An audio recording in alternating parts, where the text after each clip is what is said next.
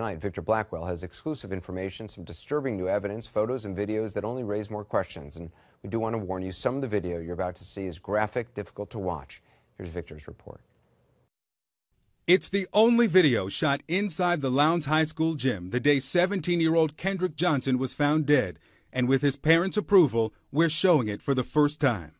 Lowndes County, Georgia investigators say Kendrick's death was a tragic accident, that he climbed onto these rolled gym mats to reach for this shoe at the center of one mat, slipped, got stuck upside down, and died.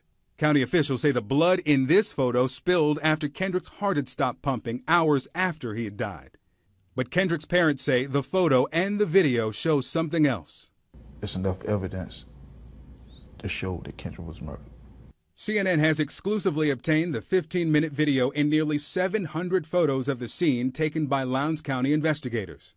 And for the first time, Kendrick's parents, Kenneth and Jacqueline Johnson, are ready to look at them, including these pictures of orange and black gym shoes investigators found just yards from Kendrick's body. Did these shoes belong to Kendrick? No. When you look at these shoes that were at the scene, what stands out to you? The blood on the shoe. But investigators say tests show the stains are something other than blood, so the shoes were not collected as potential evidence. I don't understand why. CNN took the photos to independent private investigator and former FBI Special Agent Harold Kopis. If you were on this scene, would this have been something you would have left?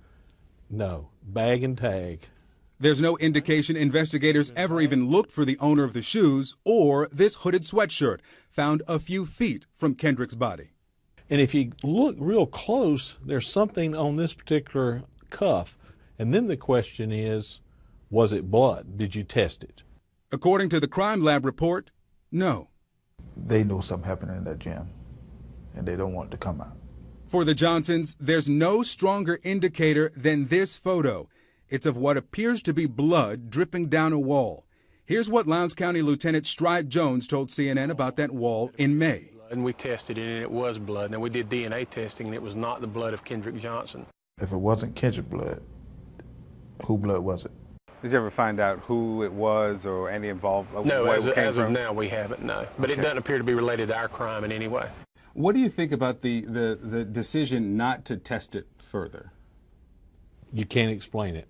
If you're running the crime scene, then you're going to say that's potential evidence. Obviously, we're going to check this out and find out who does it belong to. This is an athletic gym. I mean, obviously, this is where they conduct various athletic classes and instructions at.